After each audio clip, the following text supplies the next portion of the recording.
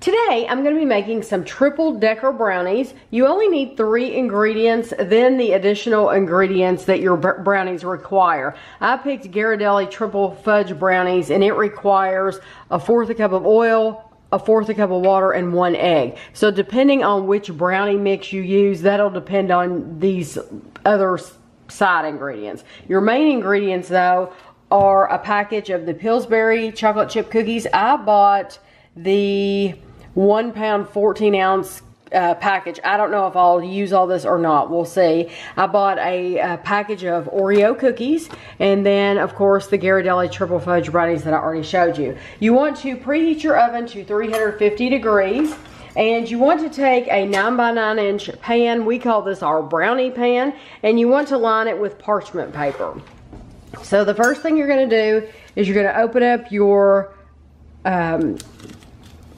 chocolate chip cookies, and I never have been good at opening this. I should have gotten a cutting board out. There we go. And if any of this is left over, then I'm sure Ashley will like to nibble on it, or I can make some cookies out of it, you know?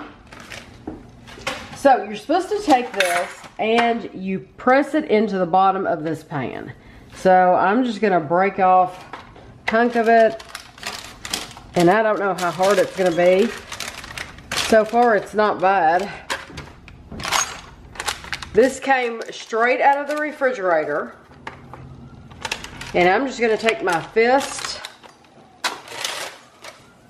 and I'm gonna keep pressing this into all 4 corners and then in the middle. This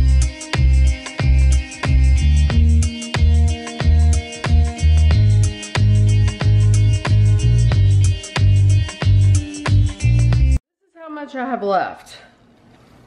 So I would recommend buying that big tube, and I just make a couple of cookies if you want. That's what I'm going to do. I'm going to form those into cookies, and I'll put those in the oven. I'm going to clean my hands off, and I'll be back. Now you want to take your Oreo cookies and grab a bunch of them and lay them right across the top. And you do not want to overlap the cookies. So I am pressing them down just a little bit into that dough.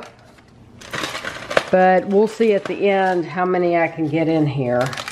I would like to maybe break one apart and put it in that corner that I didn't get over here.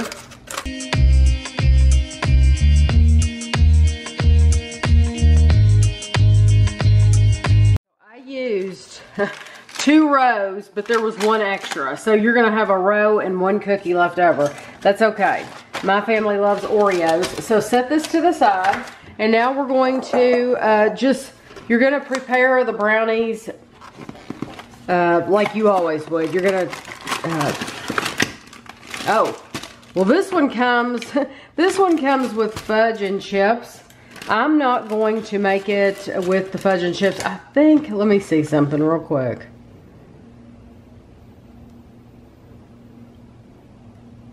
Oh, and fudge pouch. Okay, I am going to make it with the fudge pouch then.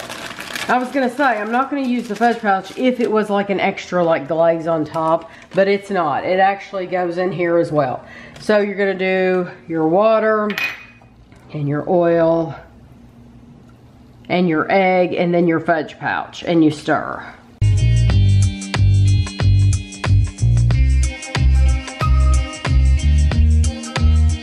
I'm gonna add this fudge pouch. If you had bought another, any other brand, I'm sure it wouldn't have come with something like this, but that's okay. I mean, it's not gonna affect the Triple Decker Brownies at all. If anything, it's gonna make them better. Pan over here, and this is going to be your 3rd layer, making your triple decker, and you pour this right over the top evenly.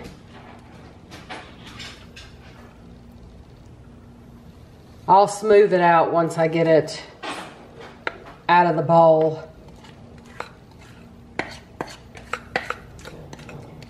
And then you are going to let this bake for 35 minutes or until a toothpick comes out clean.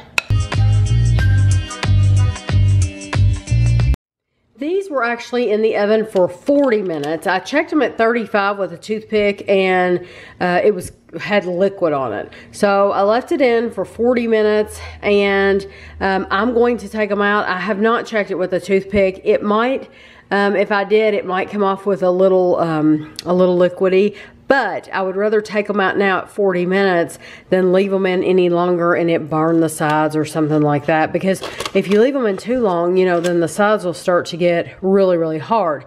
So what you want to do right now is let them cool completely. So I'm going to let them sit here for at least a half an hour, I'm sure. And then we'll be back to cut them. So these have been cooling for hours. And look, that pulled right out of that pan. That was nice. So let's see how this looks. That looks really cool from the side. Now, let me cut it.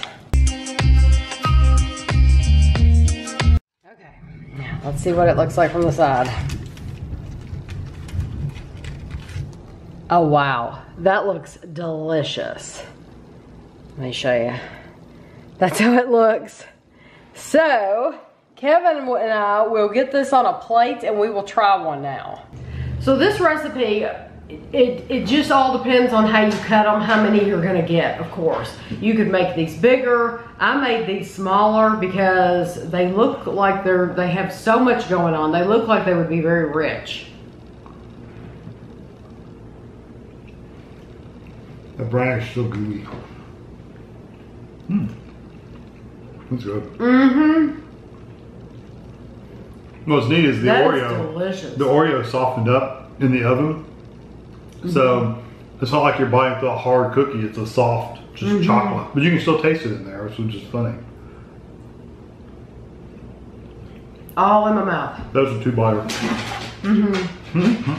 Yeah, that, I could have left it in the oven probably another 2 or 3 minutes. If you left them in there, that's my oven though. If you left them in there for about 43 minutes, it's supposed to be like 35, but like I said, I left mine for 40. And I think if I had gone a little bit longer, it wouldn't have been as gooey and get all over your fingers. I licked mine off.